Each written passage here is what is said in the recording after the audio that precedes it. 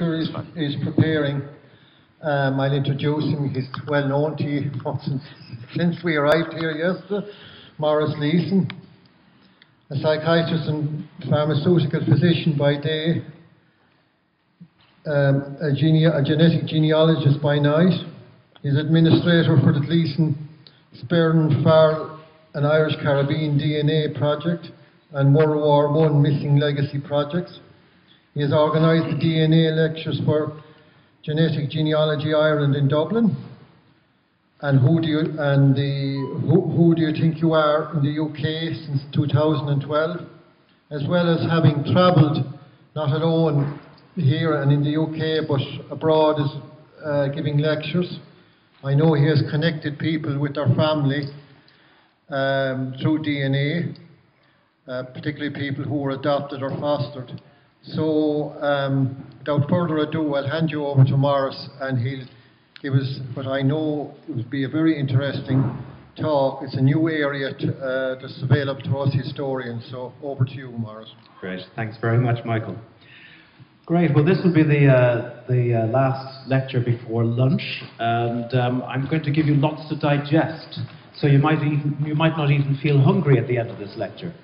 DNA and the Gleason plan. Well, this is available as a PDF document. These slides are available as a PDF on that link there on Dropbox. And like I say, these videos are being recorded, so they'll be available on YouTube afterwards as well. The Gleason DNA project began around in 2008 when Judith Gleason, my co-administrator, started the whole thing. And we've set up a website at Family Tree DNA. That's the website there. We also have a blog associated with the project, and I give regular updates on the results of the project, the results of the study. And we also have a Facebook group called the Gleason Genealogy Forum, which has over 300 members now at this point in time.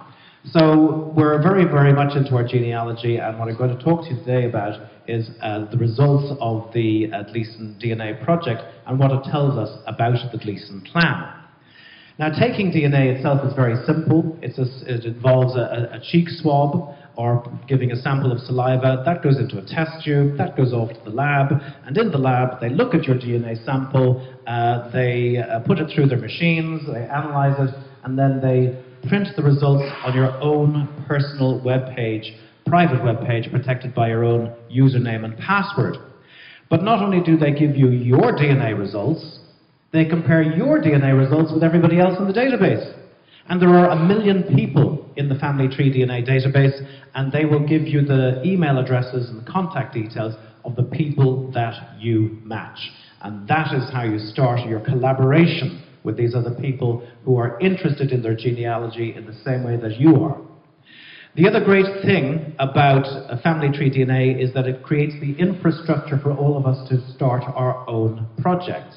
So I have the Gleason DNA project, but I've also started the Spearin DNA project. I've inherited the Farrell DNA project, and I've inherited the Maloney DNA project, and I started the Boylan project. So I've started projects for all of my ancestors. I'm very selfish. And Family Tree DNA allows you to do this. Now, there are 3 main types of DNA test. The first is the Y-DNA test, which goes back along the father line, and that goes back about 200,000 years. On the other side of your family tree, you have the mitochondrial DNA test, which goes back along your mother line. So they're only doing one of your ancestral lines. Okay, that's important to remember. One on one side of your family tree, one on the other side of your family tree. If you go back about 10 generations, you have about 1,000 ancestors at that level. 10 generations back, 1,000 ancestors. These tests will only be looking at one of the 1,000 ancestors on your father's side, and one of those 1,000 ancestors on your mother's side. So the third type of test then is the autosomal DNA, and that looks at all of your ancestors. But it has much more restricted reach than the other two. This one only goes back to about 250 years, whereas the other two go back 200,000 years. And that makes the Y-DNA test and the mitochondrial DNA test very good for deep ancestry as well as recent ancestry, and that's why they're used for migration studies. And if you see at the back of the hole there, if you're around the DNA table, there are some nice maps of human migration based on your DNA. So the father's line, the mother's line, and all your ancestors. And usually these tests cost $129 for the father's line, that's about 115 euro, 60 euro for all your ancestors, and 60 euros for your mother's line. But at the clan gathering today, we're offering 4 Y-DNA tests at a discount, a $60 discount. We've sold 2 of them already. There's only 2 left. So make sure you come and see me if you're a Gleason man, come and see me and I'll be able to give you a $60 discount and give it to you for 60 euros instead of 115. Also, is there any Gleason man here from Tumavara or one of the neighbouring townlands? One person there? You think you're Tumavara and you've already done your test? Very good. Any other men from Tumavara or neighbouring townlands?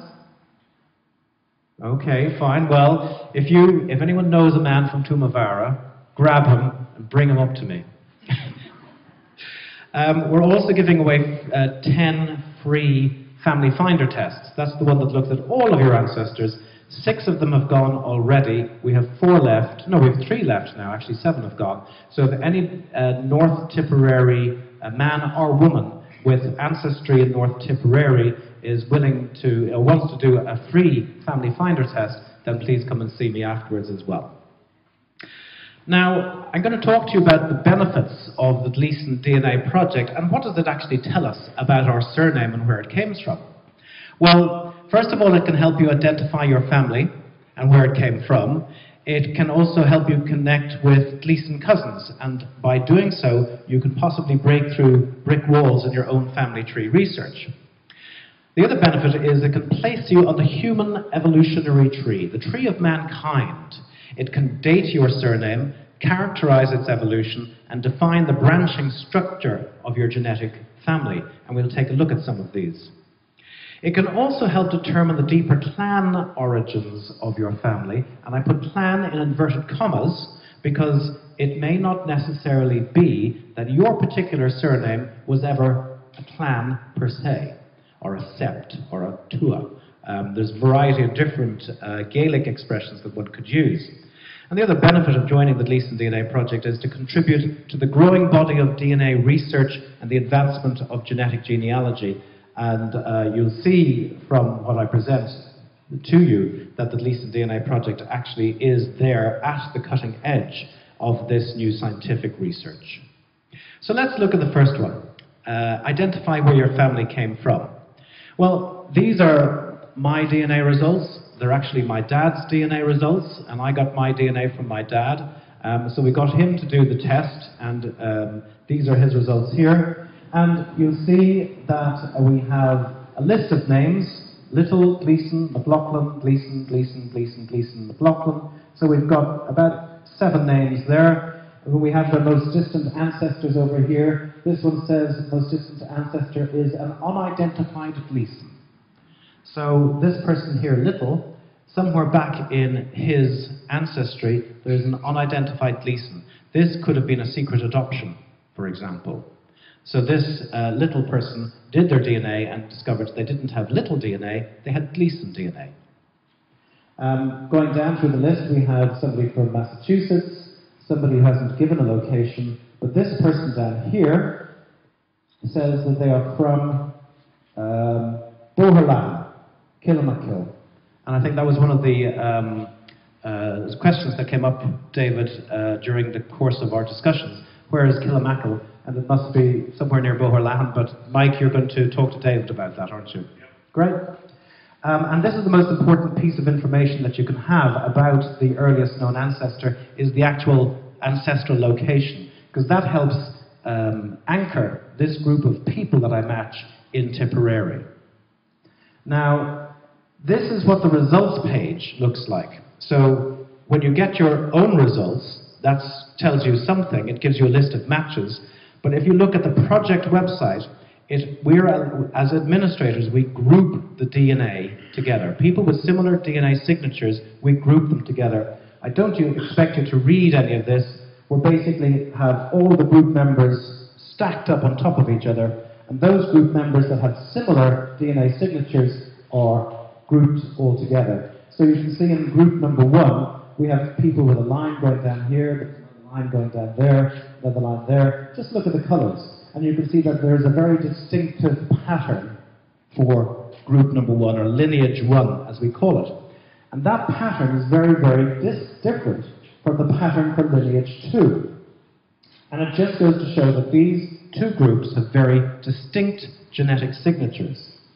We also have a group 3, and again, you can see very, very clear and distinct genetic signatures. Each group has a different signature, but the people within the group all bear the same signature or very close to it. And we can say that all of these people in group number 1 are closely related to each other. In group number 2, they're all closely related to each other, but not closely related to group 1. And in group number 3, all closely related to each other, but not related to group 1 or group 2.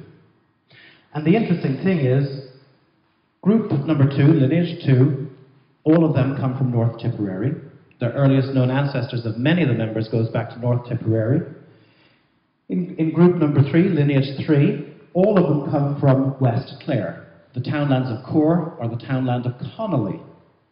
And in group number 1, they go back to Suffolk in England.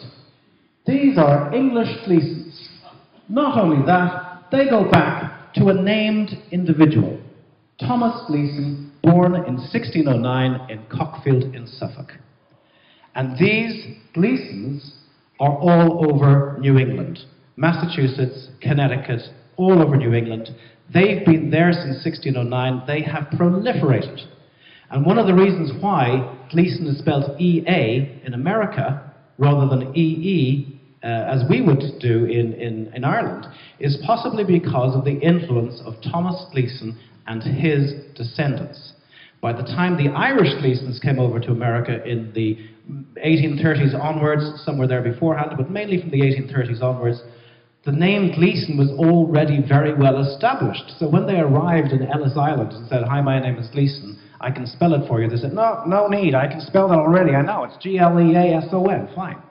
So that could be one explanation for why we have E-A rather than E-E in America. Now we do have a fourth group, and this is a US group, but we have an Arnold, a Gleason, and a Stanford. And they have said that there is an NPE in the family. In other words, a non-paternity event, which basically is a technical term for meaning somewhere down the line there's been a switch in the DNA or a switch in the surname, either through a secret adoption, an illegitimacy, fostering, something like that. So they are Gleasons by name, but somebody else by DNA. And who the originator of that particular genetic group is, we don't know at this point in time.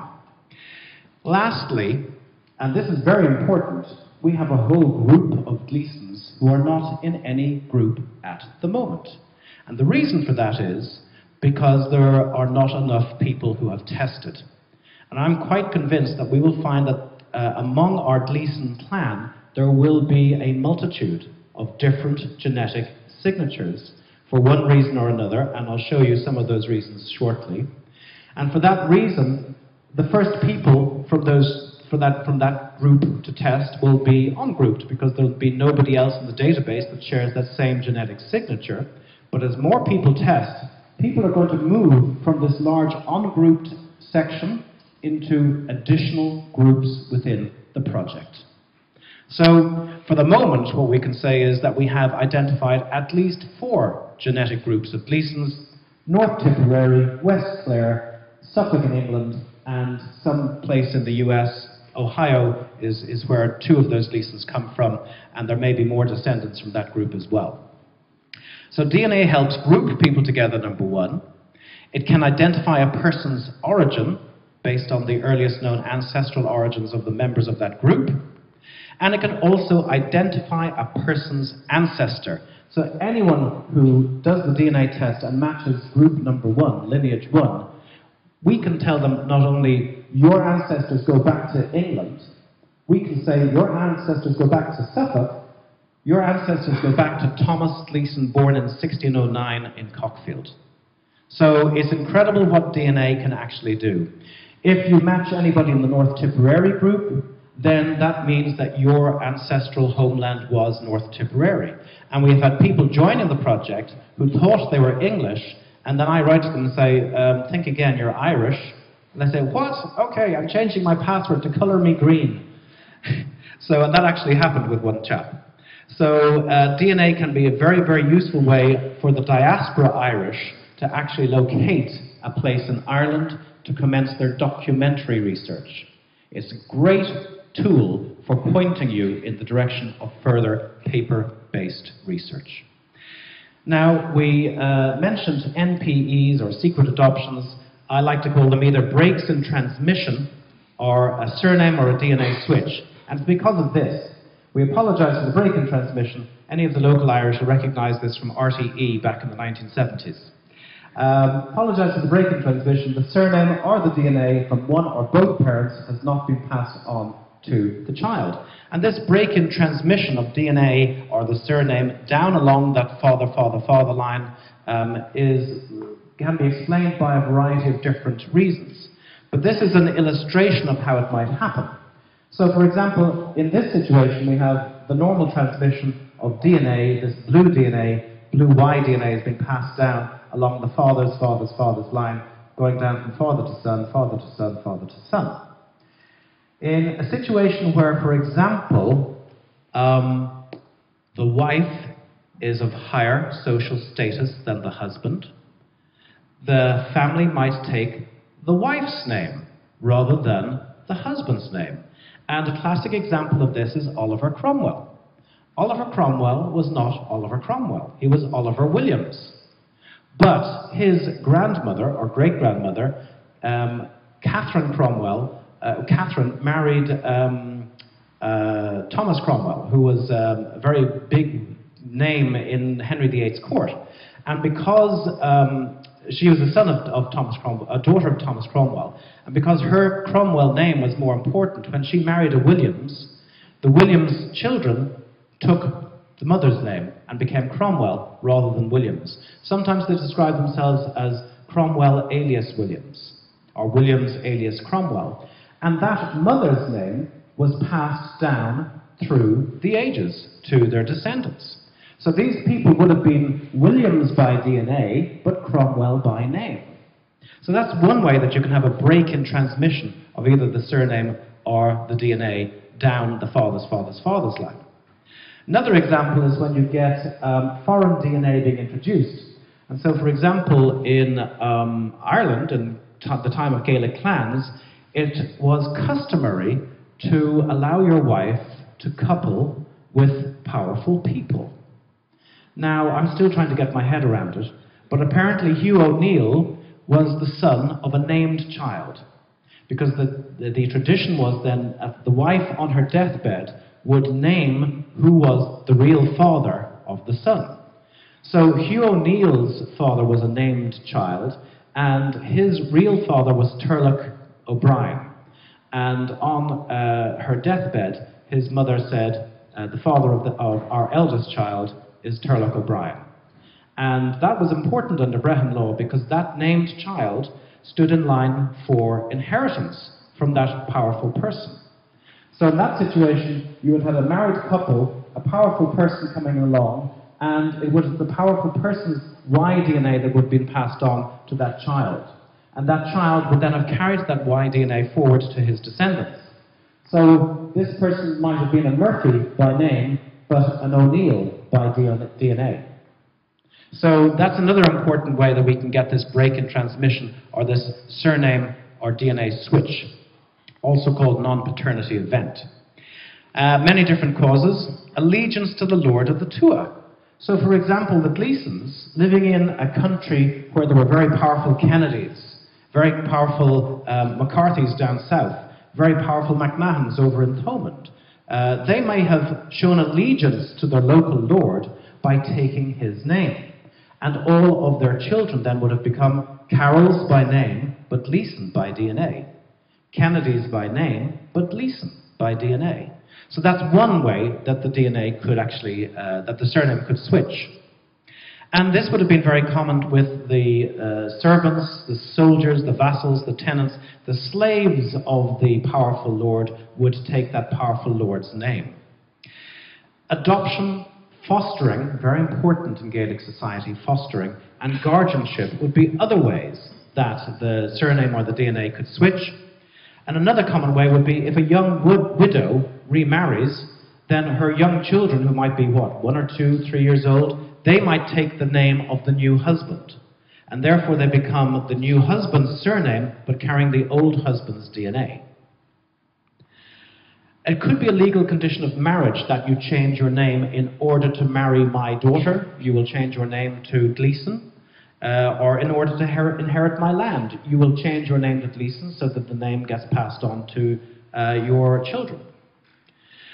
Taking the wife's name upon marriage, we've talked about. Customary coupling with powerful people and the naming of children on the wife's deathbed, we've talked about.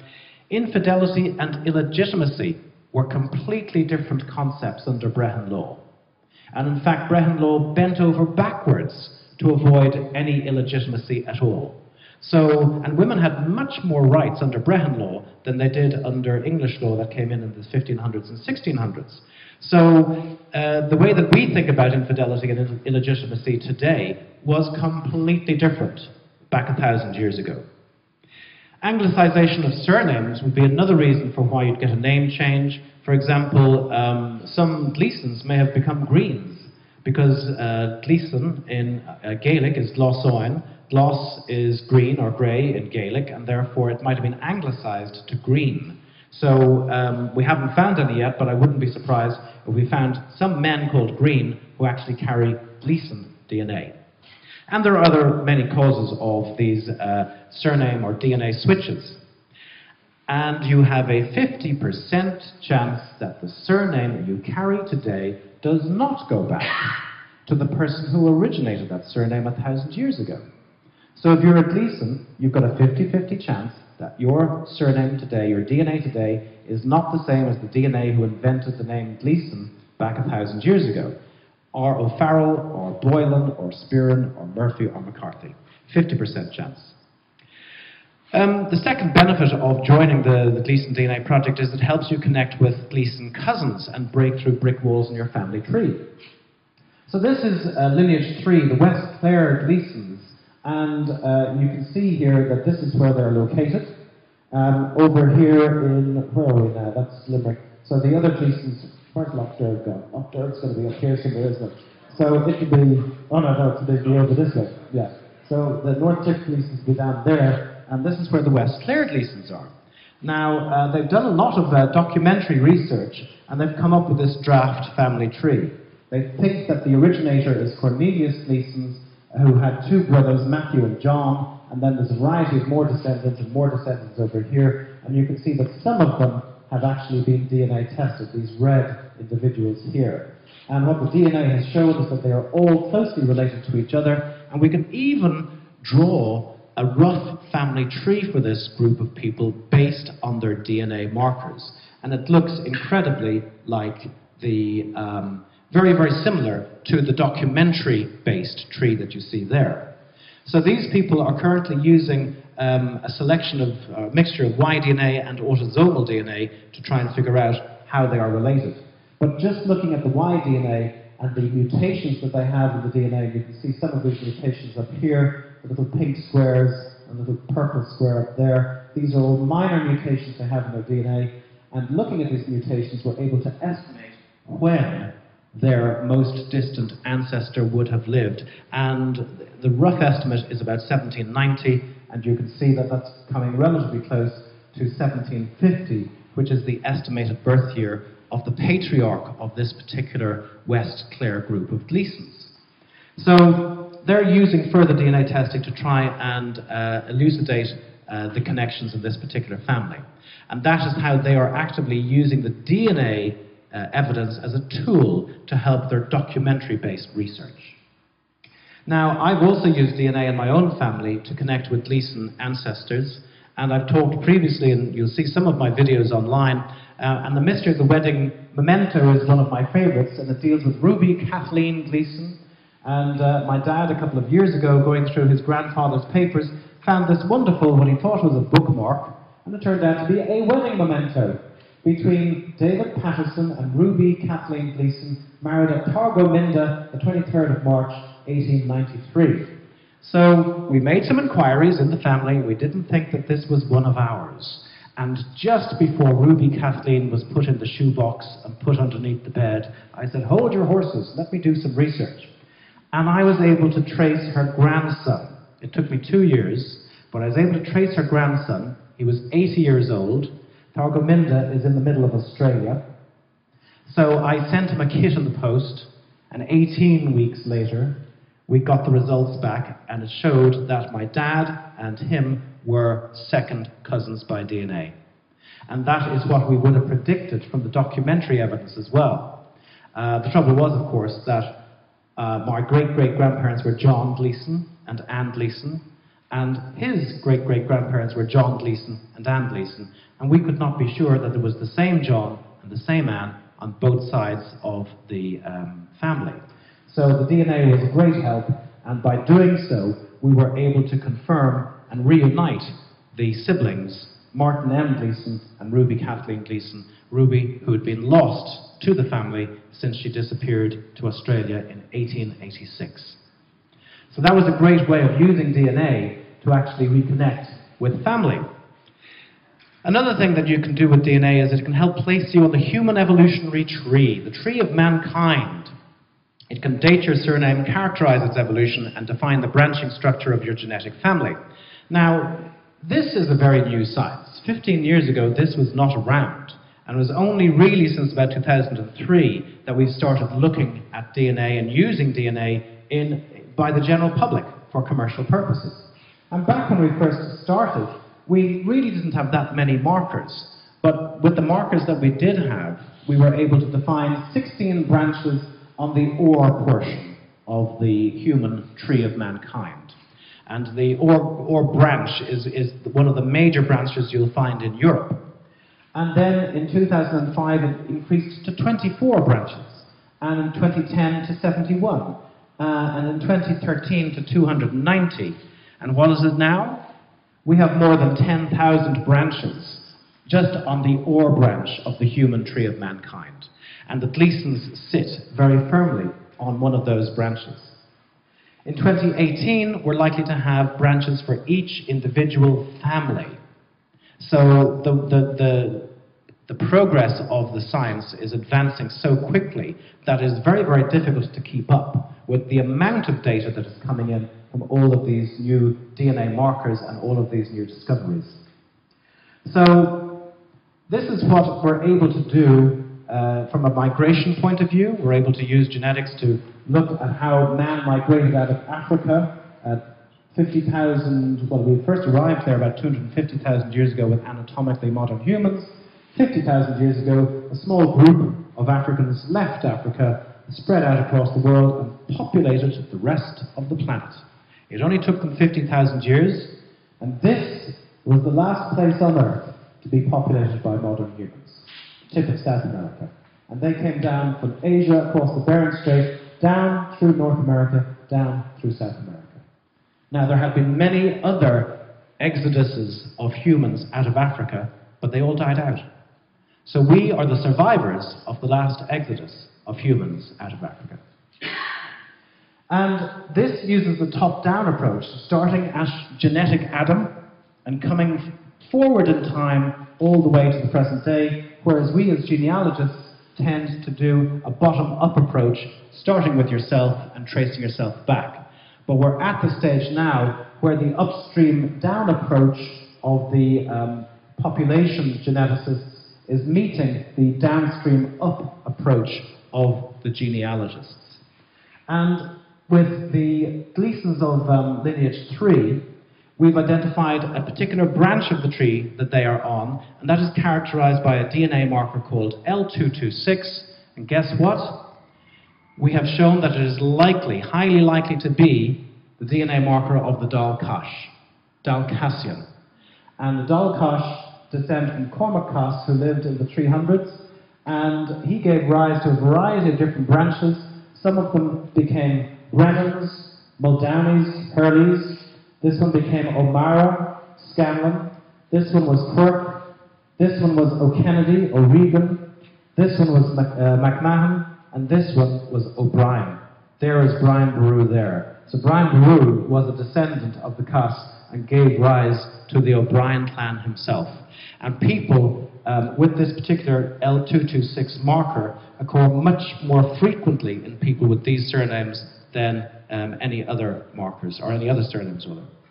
So we try to do the same now with Gleasons of lineage 2, and last year we did some very extensive SNP testing with the big Y, and this measures 50,000 markers on your Y chromosome, and it gives you a much finer detail of the position on the tree. And this is what happened. In January 2015, we had 2 Gleasons tested, and they were lumped together with a Carroll. So this would be 3 people with a very similar genetic signature. And our neighbours were Prendergast and Phelps, Creamer and Miller. That was January. April, we had another Gleason join. Now we were separated from the Carroll, and we were in our own particular part of the tree with just 3 Gleasons. And there was even branching among the Gleasons themselves. In June of 2015, we had 5 people in the project who'd done this test. Again, 2 major branches of the Gleasons. There's that little person in there. She's little by name, or he's little by name, but Gleason by DNA. And then in October, we'd increased it to 6 people within the project, and we were joined by somebody called Gleason. And this was a really important part of the project because he was so distant from everybody else in the Gleason group that we almost missed him. But when he did the big Y test, there was no doubt that he was a very close relative to everyone else in the group. But we reckoned, and we did some time estimates, he branched off from the rest of the group around about 1200 AD. Now, that's incredible for 2 points. Number 1, it shows that Gleason, in fact, is a variant of the name Gleason, number 1. But number 2, it shows us that the people in this group can say that their surname goes back to at least 1200. It's been in existence till at least 1200, possibly even further back than that. So that was a major step forward in our research. Then in June 2016, we had 9 people in the Gleason group. We had 2 Carrolls now as our nearest neighbours, Prendergast and Phelps, Creamer and McCarthy, Miller and Tracy, and another Tracy joining as well. And in August, we have the same thing, but in actual fact, a lot of the DNA markers have been given names. When they first come out, they're just known as a position, and then they're given names about 6 months later. So that's the current picture of where the Gleasons fit on the human evolutionary tree. Not only that, we can date the branches. So this branch here was formed roughly around about 1125. This branch over here was formed roughly about 1050. And this branch here was roughly formed about 500 AD, or at least somewhere between 500 and 1000. So it's giving us an idea of how long the Gleason name has been in existence in the lineage 2 group, and also where the various subgroups started splitting. It can date your surname, it can characterize its evolution, it can define the branching structure within the overall tree of mankind. But let's look now at the deeper clan origins of our family and see what have we found via the DNA and what would we expect to find? And do they actually match up with each other? And I think you're in for a few surprises here. This is what we found, okay? You recognize the slide from previously. We've got the 4 groups, North Tip, West Clare, England, and someplace in the US. And we can put them into a table, and there they are there. Give the groups a nickname. We've identified DNA markers for these groups. We've also estimated the time to when they first came into existence.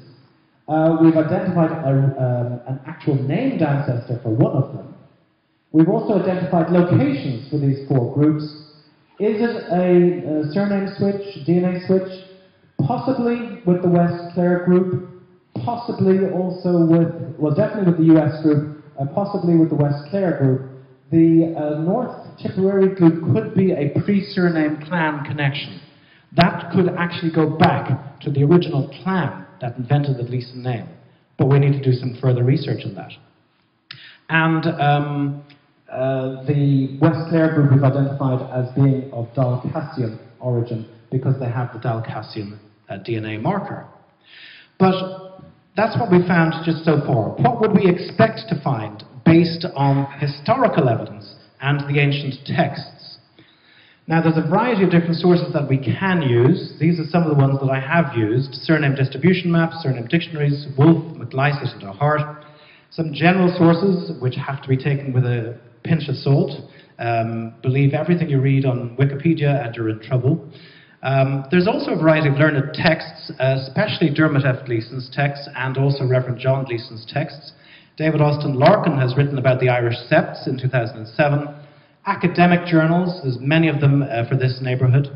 And then the ancient annals themselves, the Four Masters, Linea Antiqua, the Celts Project from UCC, Bartiaski's work from 2000, and Leabhar na Nélach, the great book of Irish genealogies, written by MacFirbishig back in about 1650 and published by O'Marila in 2004. And that's been very, very revelatory as well. But we know from surname distribution maps, and this is Griffith's valuation of the 1850s, and there's the Gleesons, big blob of Gleesons over North Tipperary. No big surprise there. They've been around for a long time. If we go back 200 years to the 1650s and Pender's census, and this is just for the titulados, the titled people, again we're seeing a very, very high concentration in North Tipperary. So from that you'd think the Gleesons came from North Tipperary and they didn't come from anywhere else. That's what I thought. Well, what I found from the surname dictionaries was some support and then something that threw me sideways. Wolf talks about the Gleesons being a descendant of Glasson, a diminutive of Glas, meaning grey. He also says they're in Cork, Limerick, Tipperary and Kilkenny. McLysaght says that the name in Kerry is Gleason and they're located in Lower Ormond, which is very close to where we are today. Then McLysaght expands on that in his Irish Families book to say that they belong to the Ara, which I take it to be an ancient tribe. I don't know much about them. In the country in County Tipperary between Nenagh and Lough Derg. Also the barony of Ara, and he says that they were originally from Muskerry in County Cork. But not only that, he talks about Mac-Ivrian Ara's country, so we have an associated surname, that the Gleesons now live on what used to be Mac-Ivrian Ara's territory. Does that mean the O'Briens and the Gleesons were in close enough proximity for a surname switch or a DNA switch to occur? Will we find Gleesons by name, but O'Brien by DNA, or O'Briens by name and Gleesons by DNA? They also say that they are of the same stock as the O'Donegans, and that's very interesting. By the same stock, does that mean that they are genetically related to the O'Donegans? It's a further clue. They're not Dalcassians, says Dermot F. Gleeson, says McLysaght rather, and that is something that is echoed by Dermot F. Gleeson, but in contradiction to the Reverend John Gleeson, who thought that the Gleesons were Dalcassian. So you have to be careful with what you read, and one of the challenges is that the information is all over the place, and you have to try and pull it in and collate it. There's no sources mentioned for McLysaght. You can get them from the National Library of Ireland, but you have to go searching for them. Now I want to tell you about the Gleesons of West Ulster. Reverend Patrick Wolfe talks about Mac-Glashin, or Mac-Glashan, being the son of Glashin, or Glasson, a diminutive of Glas, grey, green, a West Ulster surname. And in actual fact, there are still some McGlashans in the 1911 census. So, is it possible that some McGlashans became Glashins, and some Glashins became Gleesons? We don't know at this point in time. We need to get DNA from those people. Also, there's a group of Gleesons in East Cork, where Wolfe says that they're a descendant of Glashin, the name of a family who were anciently seated in the barony of Imokilly, but long dispersed through Munster, now very rare. O'Hart echoes what Wolfe says by saying that O'Brogan is considered the root of brown, O'Dlashin, Glashan or Gleeson, O'Mactyre and O'Keely were chiefs of He Macalla, Imokilly. Okay? Now the barony of Imokilly in the County Cork. So this looks like to be another separate genetic group, but we need people from East Cork to do the DNA test to find out if that is true. So do we have three distinct groups of Gleasons? North Tipperary, East Cork, and then Ulster, a descendant from the Dál Fiatach. How likely is a multi-origin surname? Very likely, because the word gloss, meaning grey or green, could be applied to virtually anything. So there could be a green thing in Cork, a green thing in Tipperary, a green thing in Ulster, just springing up, and people then being called the green thing, or the green man, or the little green man, which is a bit worrying. Were we leprechauns? I'm not sure. Glosson being the diminutive, but also both Gloss and Glosson are used as Christian names in ancient Gaelic tribes. So if you look at the index of Leabhar Morna and Nailach, you'll find Gloss and Glosson there as Christian names, as forenames. So it's quite conceivable that the name Gleeson arose in many different places. But how did it evolve? Is it a case that there was one group in Muskerry, County Cork, of the same stock as the O'Donegans, who then moved up to Ara in Tipperary? Are we looking at a mass migration of people? And then the people in Imokilly, associated with O'Brogan, Brown, O'Mactyre, O'Keely, did they move over to Muskerry, and then from Muskerry did they move over to Ara? Are we looking at a mass migration of one genetic group? Or are we looking at 2 or 3 possible origins and 2 or 3 possible distinct genetic groups? That's where the DNA is going to help answer that question. So now we can put in a table that the Gleasons were probably of Muskerry, and we've identified 2 additional groups, the Ulster Gleasons and the East Cork Gleasons. Trouble is, we know very little about them. We know where they came from, and everything else remains a mystery. No DNA, no information. So we definitely need to, has this gone off? My battery is gone, so I'm going to use the battery in the other speaker.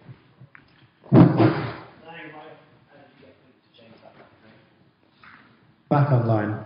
So we need DNA we need more Gleason men to do the Y-DNA test in order to answer these questions. I also went into Leabhar Morna and Nailach. Now, here is the clan connection to Ulster.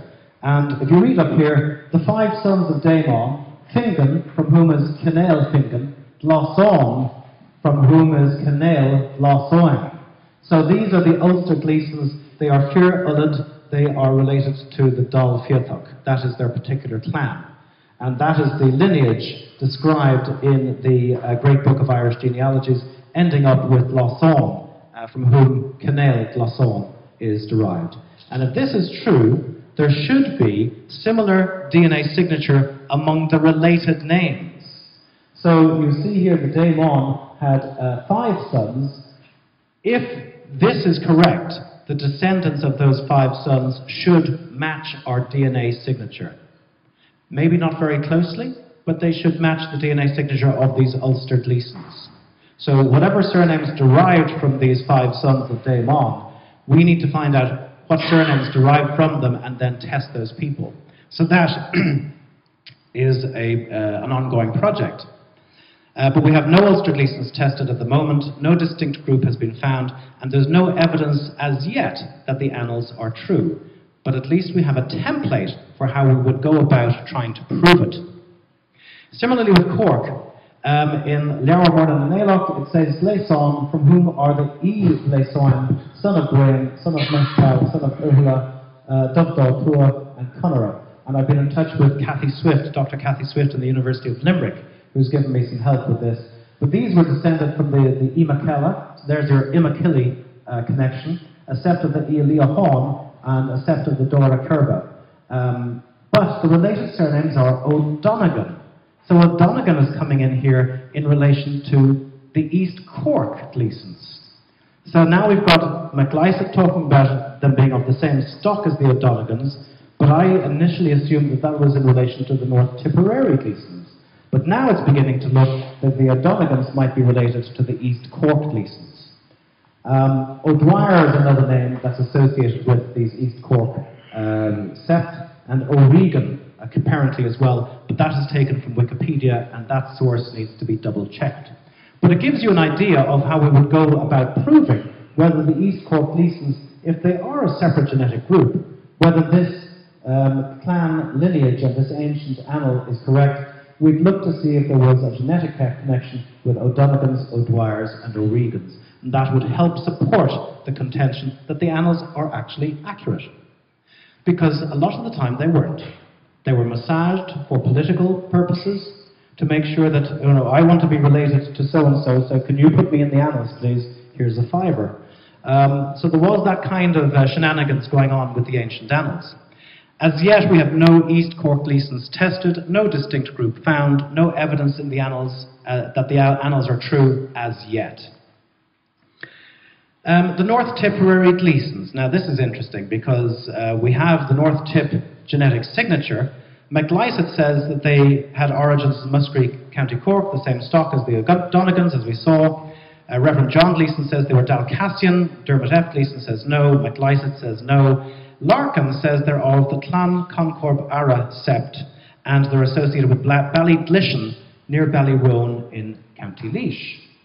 So again, a lot of these texts are not sourced, so you cannot check the references.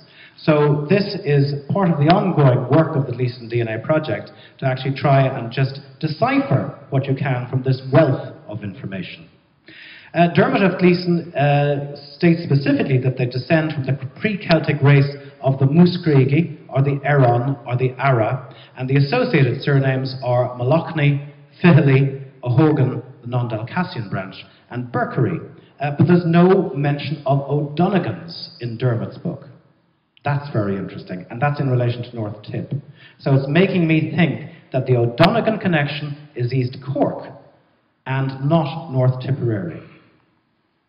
So the signature has been established for the North Tip Gleasons, but no evidence the annals are true unless, you saw probably on one of the first slides that my dad matches somebody called McLaughlin and McLaughlin.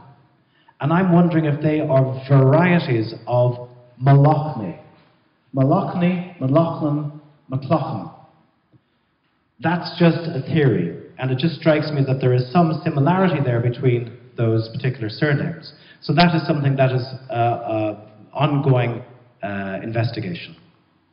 So that's where we are now, and we can add into our table that the Ulster group has a possible clan origin with the Dáil Fiachach, and the East Cork group has a possible origin with the Leohon. But the O'Donogans possibly are a link between Cork and Tipperary. Further documentary research is needed, and I would really need to do a PhD or have somebody else do a PhD to get all of this information out. And there's not enough men tested yet from East Cork or from Ulster, but there's no evidence the annals are true or not true at this point in time. If the annals were true, what percent of Gleasons would you expect to share the clan DNA signature today? More than 50%? Less than 50%? Here are the O'Briens. Only 13% of the O'Briens have the O'Brien DNA signature of L226. Similarly with the Kennedys, only 6% of the Kennedys have this DNA signature. And it's the same for some of the other families. If you look at the people with the actual surname, 19% of people with the surname O'Brien have that signature. 50% of the cases have that signature. But if you look just at the DNA, 13% of people with the DNA are called O'Brien, 6% of people with the DNA are called Kennedy. And for that, to me, means that the DNA has found it terribly difficult to trickle through to the present day without a surname switch or a DNA switch happening for whatever reason along the way. The vast majority of people will not possess the DNA signature of their originating clan. Some clan DNA will have filtered through, but it'll be a relatively weak signal. And because it's a relatively weak signal, many men will need to test their Y-DNA in order to detect it. So that's what we would expect to find in the DNA results based on historical evidence and ancient texts. And what do we actually find? Who are we related to? Who are our genetic neighbours? You've seen this one before. Gleason's here. We've got Carroll's over here. Prendergast, Phelps, Creamer, McCarthy, Miller, Tracy, and Tracy. The thing about this particular project is that not everybody in the database was included in it, so I had to go searching for other people. This is how we might be connected. Could be a pre-surname clan connection. It could be an ancient surname switch. Maybe the McCarthys were showing allegiance to the Tracys, and they became Tracys. Well, the Tracys were showing allegiance to the McCarthys and became McCarthy by name, but Tracy by DNA. And the same with these recent ones, Phelps and Creamer, might be more recent surname or DNA switches. And of course, you can get ancient surname switches going back into the pre-surname era as well. So I collected a couple of other people who were in other projects and loaded them into this current diagram, and I ended up finding that the closest relatives of the Gleasons are still the Carrolls over here, and there's now 4 of them, followed by the McCarthys and the McMahons. And then we've got Prendergast and Phelps, Creamer and Miller still in there. But how did we actually get these names? Did they come from the McCarthys down south, the McMahons up north? The O'Carrolls were up there in Ely O'Carroll. So these are names that did occur in the vicinity of North Tipperary. Phelps, how do you explain Phelps? Phelps is not an Irish name. Phelps is found most commonly in Gloucestershire, in England. And I thought, well, how could this possibly happen? And then I found this.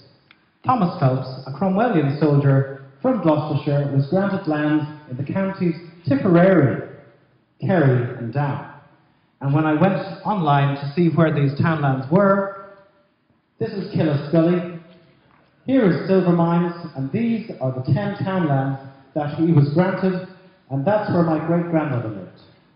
So my great-grandmother lived on the land that was granted to Thomas Phelps. What did he do with it? In 1820, he sold it to Lord Bloomfield. That is Lord Bloomfield's estate. And the likelihood is that when I looked at the Phelps DNA project, there's a whole group of Phelps that have this DNA signature, excuse me, that either came from a Gleason, a Carroll, a McCarthy, a McMahon, and they're all over in the US. The likelihood is that one of Thomas Phelps' son or grandson ended up having a DNA switch with a Gleason or Carroll or McCarthy, and those descendants have now gone over to the US. So it may have been a Lady Chatterley's lover situation where the gardener was a Gleason, for example, and Mr. Phelps gave his son the Phelps surname, but the son was Gleason by DNA. So that's a very interesting discovery for that particular association. The surname Bell comes up in that group of people who are close neighbours, genetic neighbours to the Gleasons. And his particular results go back to a Percy Bell born before 1912 in New Orleans, Louisiana. What is Gleason DNA or Carroll DNA or McMahon DNA, North Tip DNA? What is it doing in Louisiana? And why is it in an African-American man? How did an African-American man end up with a Y DNA signature from North Tipperary? Possibly somebody from North Tipperary went over to America and had relations with an African-American woman. Now, what the context of that relationship was it pre-slavery? Was it post-slavery? We don't actually know. But this was another fascinating discovery about one of our very close genetic neighbours. The Carroll surname. Well, the Carrolls in that particular group that you saw, those 4 Carrolls, belong to this larger group, and there are 16 members in the group. It's well established. It's not a recent NPE. It's not an adoption or illegitimacy. 3 of them are from Tipperary, 1 from Kilkenny. How old is it? Probably pre-1300s. Proximity to Ely O'Carroll is very tantalising, as is Ossory, but why should there be a genetic connection between the Gleasons and the Carrolls? I still don't know. They could be Carrolls by name, but Gleason by DNA, but why would they do that? So Gleason DNA, maybe some Gleasons said, we're going to show allegiance to the Carrolls, and we will take the Carroll name, but of course it's the DNA that persists in their descendants. And the same is possibly true of the McMahons, again a very well-established group of the McMahons that we match. Again, it could very well be that a group of Gleasons said to the McMahons of Thomond in nearby Clare, we will show allegiance to you by adopting your McMahon name, but of course all their descendants had Gleason DNA. Similarly with the McCarthys, and again this is a bit more difficult to work out because there's only 4 people in the group, and it should be probably 2 groups. Because they branch about 1,000, maybe 1,500 years ago. So this is a little bit more difficult to decipher. But again, the McCarthys, kings of Desmond, largely in Cork and Kerry now. But again, there may have been some surname or DNA switch back in the mists of time. And in actual fact, the creamer that you saw there as a neighbour was actually McCarthy Creeman, or McCarthy Creamer. And the administrator of the McCarthy project has now found documentary evidence to show that the gentleman called Creamer was actually of the McCarthy Creamers. They dropped the McCarthy name and just became Creamers instead. And that's how you get the association of a new surname with that pre-existing DNA. So this is maybe more likely how we're connected.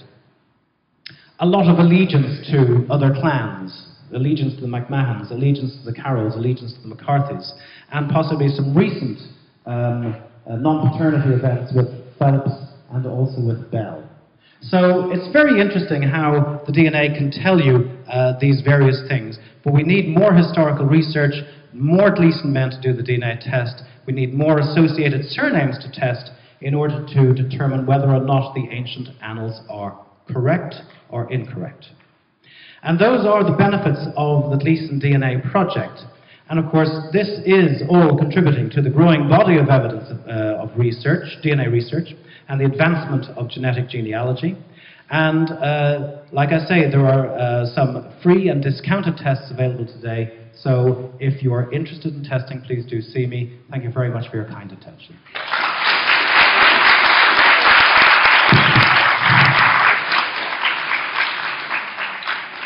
Thank you very much, Maurice. That's fascinating. Bringing science to family research. Bringing mud to mud. No. It's something that's basically in its infancy, I suppose.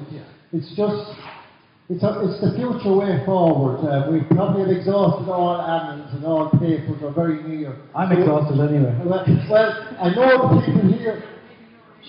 The people are will we have any questions for Maurice? Because lunch, yeah. 1 or 2 questions and then we'll break for lunch. So you can always catch me during the lunch hour as well. Hi, Maurice. I've recently had my DNA done, as you know. Will a layman like myself be able to work out the lineage from the results, or will I need an expert to do that? Well, as administrator of the project, I would probably tell you, I'd give you a rough analysis of your results, so I'd send you a report. But the project is really quite a collaborative effort, even though I'm the administrator for the Irish side and Judy is looking after the English Gleasons. There's a lot of project members within the group who are also helping me out. So Lisa Little has helped me out quite a lot, and various other people within the group are very, very instrumental in trying to decipher this wealth of information and data. So it's something that we will get to the bottom of eventually.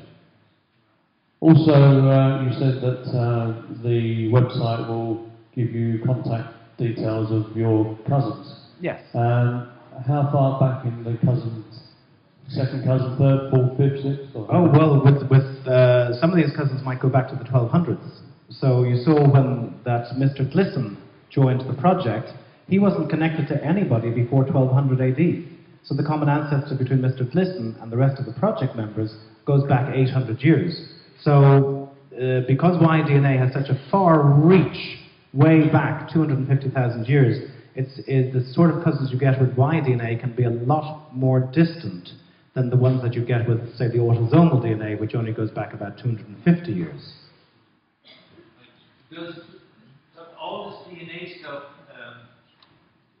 kind of demonstrate some clear demarcation line between pre-Norman and Norman.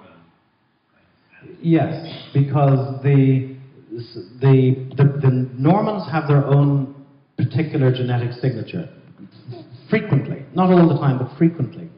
In some circumstances, you can draw a clear line between what is Norman and what is not Norman. You should know that anyway from the name. So like, you know, Burke, de Burke, that kind of thing, and Barry. You know, so there are some very, very clear-cut Norman names. But the DNA would also help differentiate whether you are genetically Norman or genetically non-Norman. In the majority of cases, yes.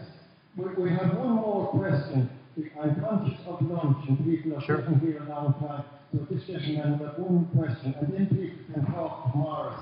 Maurice sure, I'll be up there. Down here in the corner. He'll be around for the weekend. So one more question and then we'll take a break. Yeah. It looks like this was on research. I do a bit of research on research. Sorry, I can't hear you.